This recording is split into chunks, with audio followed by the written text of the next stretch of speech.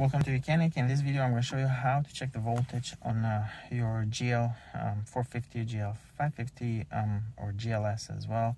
It was called later, models 2013 and up. This is chassis X166.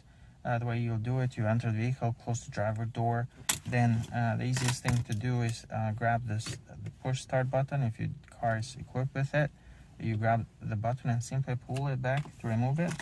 Then use your key, press it, insert it in the ignition and turn it one click. You should see the miles or kilometers on the instrument cluster right there. And then once that's displayed, you want to press the phone on the right and OK on the left.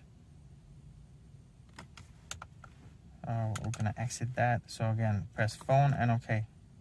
But you need to start with miles displaying. Alright, so there we can see vehicle data. And then right here we can press OK. You can see the voltage 11.5. Now we can start the vehicle. You can see the voltage increasing to 13, 14, 14.4. Now you can also see that the amperage was displaying -9. That's because we were drawing current from the battery.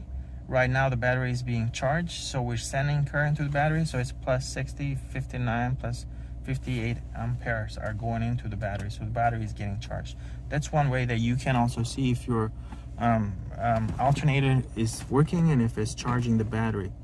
So it should, as we saw in this case, the voltage went from -9 or 10 amp that we were being discharged to, once we started the car, to 60 amps. So that's all. Thanks for watching.